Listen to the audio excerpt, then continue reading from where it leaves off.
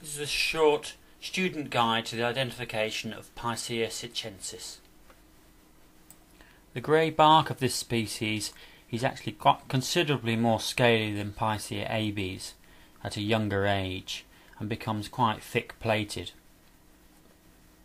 Young trees are relatively well furnished with foliage. Notice the discernible whorls of growth that can be seen, representing each year's gain in height and width.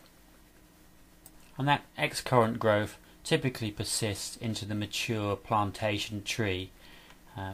Do remember that the vast majority of plantations of conifers in the UK consist at least 60–70% of this one species, particularly on the western side of Britain. Male flowers are large pollen cones that hang down normally from near to the tip ends of some lateral branches.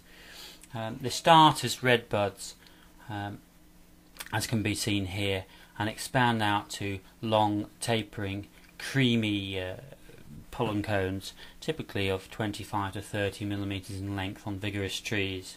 So quite noticeable. And here the female flowers flush slightly with red, relatively small compared with Picea abies, but often born in large numbers. And here in this photo you can see the two stages of the development of the cone, from light green through to a dried and sort of golden brown colour. These are relatively short and papery and soft to the touch.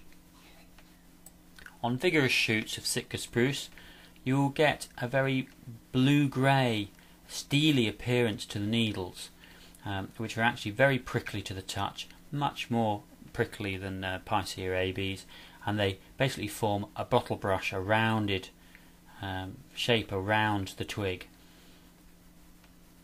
And here we have a close-up of a young new shoot. You can see the relatively straight and spiny needles circling around the twig, and the twig very light green, lime green in colour. Here a close-up of the pulvini. As a Picea, it will form woody pegs as its attachment to each needle, and here you can see the relatively pale shoot and the woody pegs leading to the base of each needle. These woody pegs persist when the needles are shed by the tree. And the winter buds, I've had to remove one or two needles so you can get sight of these. The winter buds are paper brown, tan coloured, relatively small, typically 3 at the end of a lateral shoot.